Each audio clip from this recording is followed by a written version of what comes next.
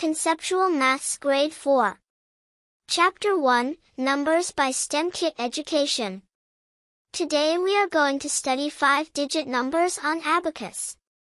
For those who don't know, Abacus is an ancient calculator. It makes it easier to understand and work with larger numbers. So, what is a spike abacus? Here you see some models of spike abacus. It is a wooden board which has spikes inserted on it. Hence the name, spike abacus. Each spike stands for place value, and the beads represent the digit. As you insert beads on the spike, the digit in that place value increases.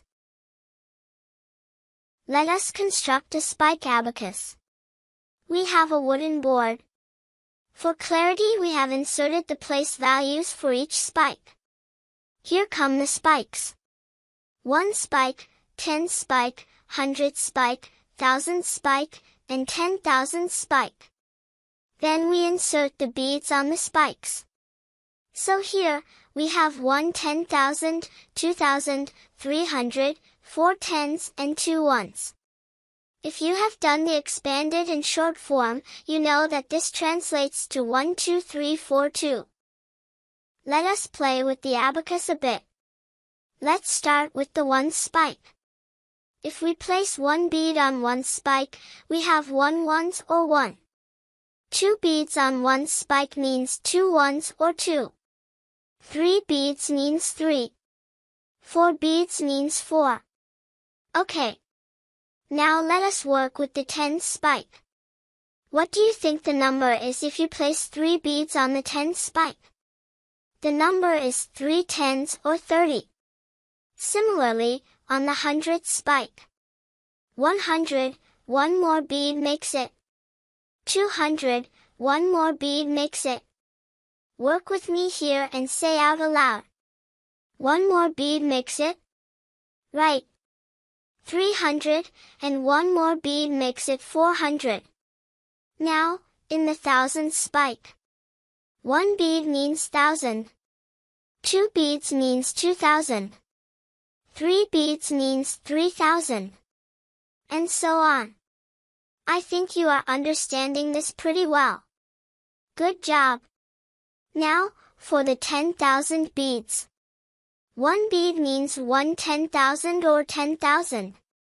2 beads means 2 10,000s or 20,000. 3 beads means 3 10,000s or 30,000. 4 beads means 4 10,000s or 40,000. 5 beads means 5 10,000s or 50,000. That was great.